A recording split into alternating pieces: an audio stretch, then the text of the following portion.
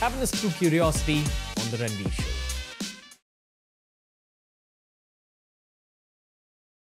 That's the criticism that a lot of younger players are facing nowadays, in cricket circles especially. Yeah. It's said that not too many youngsters are able to handle the glitz and glamour. Yashasvi is one guy who's broken out For sure. very intensely well. The glitz and glamour are the parties, the alcohol, the sex. Any other distraction? It's not as much as you think it is. In the first couple of years of IPL, it was all about that. Right now, it's not so much. It's like after games, the schedule is so intense. The boys go back, they're ice bathing. There's no parties every single night. They're not going out every single night. Maybe if you got a day off, then things are happening. They're not being policed as much. But for sure, there's not these copious amounts of alcohol being drunk and parties and women coming back. It's not like what people think it was. Perhaps because the IPL has become a stepping stone to the Indian cricket team. Without a doubt. Without a doubt. It's the most important competition for so many uncapped Indian players. They know that this is where they're going to be noticed. 100%. Ranveer, the one thing that I like about the IPL and the thing that I also don't like about the IPL is the foreign players. I've been in an ecosystem. I've seen where for a youngster, he knows this is a stepping stone. I could get an opportunity. It could be game 1. It could be game 15. And I'm going to be prepared mentally, physically, emotionally for that game. But this IPL is just a check for the foreign guys. So, whether they play or whether they don't play, they get that money. And that's not going to impact so much whether they're making their national teams or not. It does for our Indian players, it doesn't for them. So I've noticed that, there's a little indifference when they walk onto the pitch with how they play. There's a little carelessness or carefreeness in how they execute their skills. And when they're not playing, then there's a massive energy dump from the entire team, from those players. And I don't find enough people speaking about this. Maybe it's because of sheer respect for the system or the players. But being in that environment, I've seen how foreign players who are not playing drain energy from a team. It's a massive, massive thing. And I feel that because of their worthiness or their status of who they are, that energy drain impacts a lot of our youngsters in the system. Do you think it's an outcome of bad leadership at the management level? It's very difficult to manage an IPL team because you've got multiple egos, multiple status. You've got tons of brands. You've got relationships that are beyond that of the coach.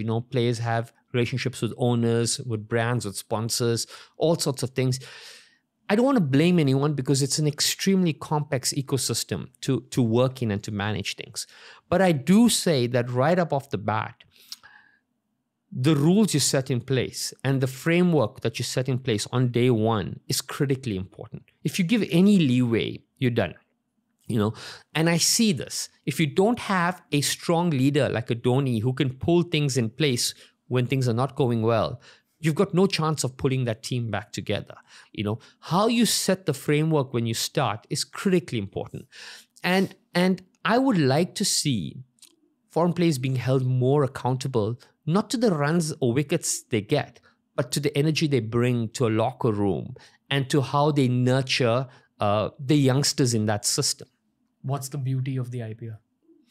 The beauty of the IPL is that it's a platform that attracts the best talent. And the beauty of the IPL, the beauty of sport, I tell this to my Indian football team every single day, every match we play. I said, guys, we're going to walk on this pitch for 90 minutes. In 90 minutes, you're going to touch the ball for about 2.5 minutes. You're going to take one touch. That's probably about 500th of a second. In 500th of a second, you can lift an entire nation of 1.5 billion people's spirits and energy up. One ball, one shot, one bat, one dive can lift an entire nation. I remind every athlete I work with that there's very few careers in this entire world that can have this much an impact on a nation in this amount of time.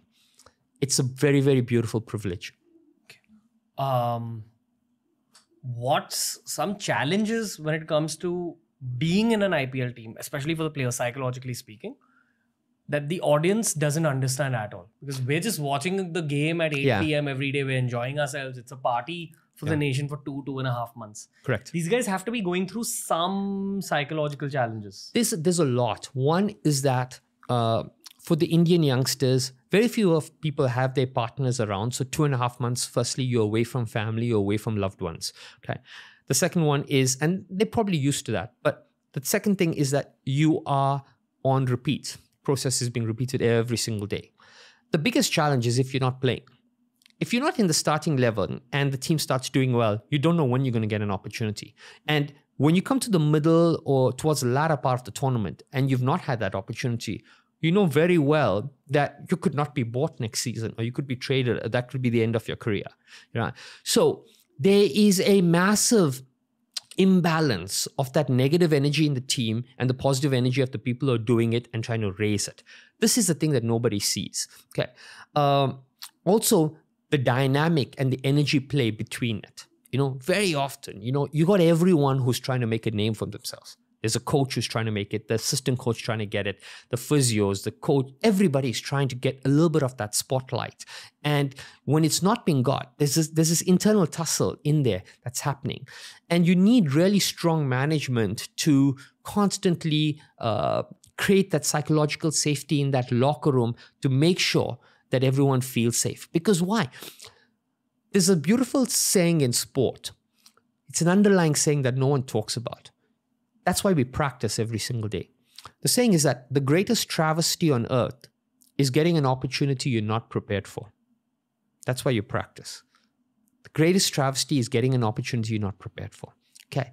Now, when you get an opportunity, you have to be mentally, physically, and emotionally ready to take it. That's why you practice it. And that's what leadership is about. Leadership is about creating that ecosystem so that people can practice, bring everything, and that whenever you call on anyone, they're ready to take that opportunity. What goes wrong with the guys that don't make it big in the IPL? Because even in order to be a part of a playing 11 in the Indian Premier League, you need to have performed domestically. You need to have performed in your Ranji Trophy. Correct. Or at least in some tournament where you get noticed. Yeah. So you are a champion in many ways, even if you've made it to the playing 11. Yes. But you'll often see either one season wonders or people who get picked up for a very large amount of money and then are never seen after that. Yeah. What goes wrong with those guys? Half the time it's one is, you know, it all boils down and dials down on pressure, to be honest. But the way to help and manage these athletes, which is very, very difficult, and I've seen some really great coaches do this, is they'll get a youngster in. Firstly, you can't breed 9 youngsters. You can only breed 2 or 3 maximum, and you need your stability out there. But when you give a youngster an opportunity, firstly, the first thing you got to do is you got to tell him he's playing 24 hours in advance and not 4 hours or 3 hours before he plays. Because why? The preparation for that match starts the day before, mentally. So give him enough time to align his body and mind. Very often it's not done like that. The team's announced or the squad's announced on the morning of the match. First thing. Second thing is have a conversation with him and tell him, you're playing in this position. You've got 2 games or you've got 3 games. Tell him how much he has. Don't make him, there's this attitude in the IPL that every single game you're playing for your life. That shouldn't be the case. That's too much of pressure. Imagine as a podcaster, if I come and tell you every single podcast that you're going to put out there is either going to make or break your career. You know, every single, that's too much. But if all of a sudden, you know, I've got this amount of time and I'm going to do X amount of things, then there's a level of creativity you can bring. There's a level of personality and authenticity you can bring to play that's going to give you a better chance of success. So these are the few small things that I would love to see change. You know, I would love to see messages land in a softer way. I would love to see people be given a prolonged opportunity so that they get a fair chance to prove themselves. You know, these are the simple things that can make all the difference in the heart and mind of a young athlete. Hey, if you enjoyed this clip from the Ranveer show, we've uploaded a ton of other clips related to a ton of other topics. So explore the channel because there's something for everyone.